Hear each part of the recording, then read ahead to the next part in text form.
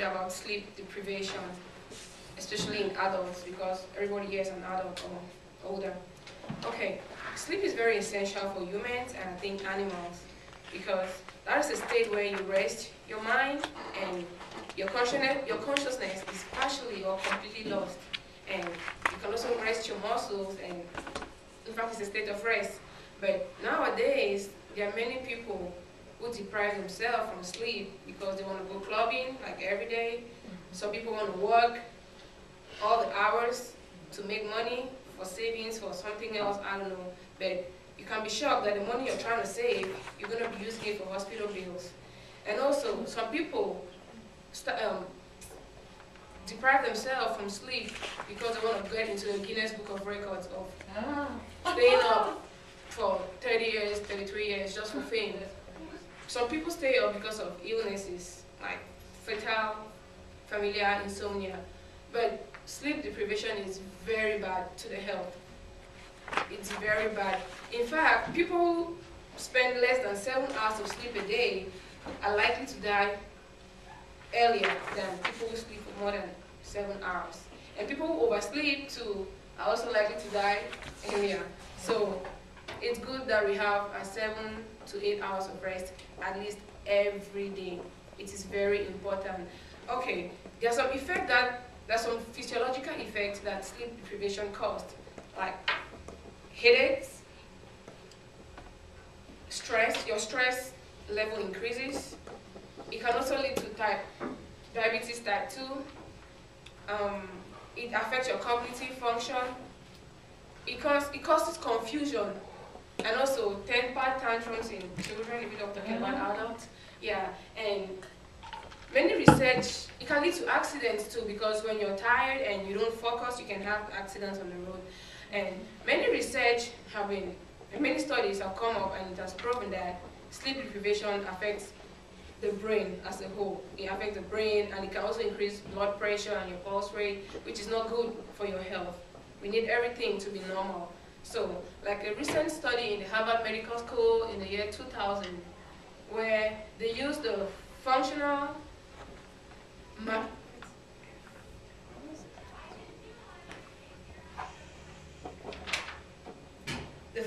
magnetic retinal imaging technology, and subjects, they were monitoring the brain activity of the prefrontal cortex. That's the part of the brain which is involved in cognitive function.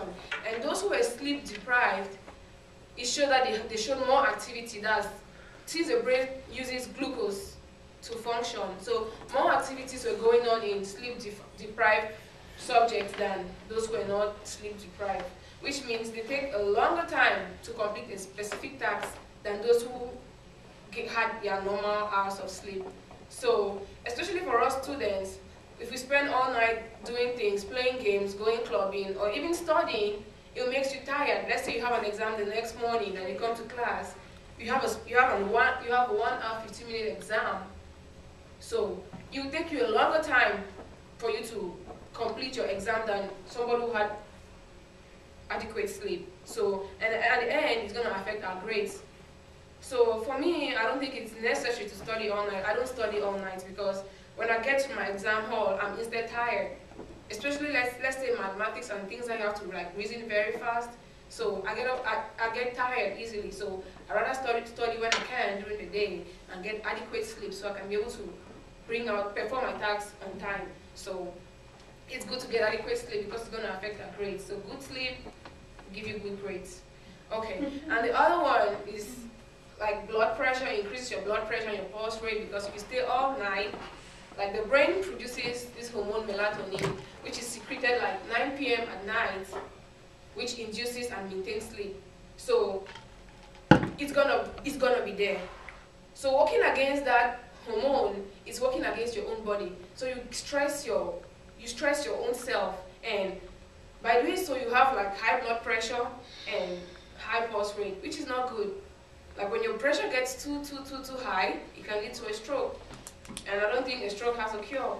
So we have to take care of ourselves by getting adequate sleep. Like when you start getting to 16, let's start getting to 24 hours of not getting sleep, it's very dangerous and very risky. And also, when it comes to driving, lack sleep, you can have accident because you don't focus on the road. Because it's not about you driving, there are other drivers, you share the road. So if you're not focused, if you're sleepy, and like most people go to the club, in the mornings most of them have accidents. Because they're tired, some of them are being drunk, but some of them are also tired, those who didn't drink. And from the news last 2 weeks, there was this guy who had an accident and he went into the bushes. So the officers came, they tested his alcohol level, which was normal, and they finally saw that he was suffering from lack of sleep. And lack of sleep for more than 17 hours is worse than 0.5% of alcohol in your blood. And lack of sleep of more than 21 hours is equivalent of 0.8% of alcohol in your blood. So lack of sleep is very dangerous to us and to the people around us, because you can hit an innocent person on the road due to your tiredness and fatigue caused by lack of sleep, which is not good. And also, in 2009, February 2009, there was a crash, it was a plane crash in Buffalo, New York, which kills 50 people. And when it was investigated, it was part of the reason of the crash was because the pilot was fatigued. So most of these airline companies were advised to let their pilots get enough rest for them to embark on a journey. So sleep is very important. It is very important. It helps in your cognitive function. It gives you a normal life, and it makes you a better person. Like most people who are sleep deprived are confused, and at times they are depressed. And like Marcel was talking about gunshots. If you're depressed, the next thing you can go like kill people, which is not good. Mm-hmm.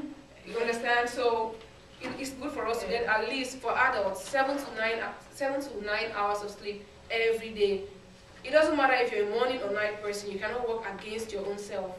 You have to take responsibility of your own self, do your things at the right times, and do what you're supposed to do. Most celebrities have lost their lives because they are performing all night and they didn't have adequate sleep, because you have to perform in Europe, the next morning in America, in Asia. So they didn't get enough sleep, and most of them have died due to complication of lack of sleep. So sleep is very important in our daily lives. No matter what we do, let's try to get enough sleep. Thank you.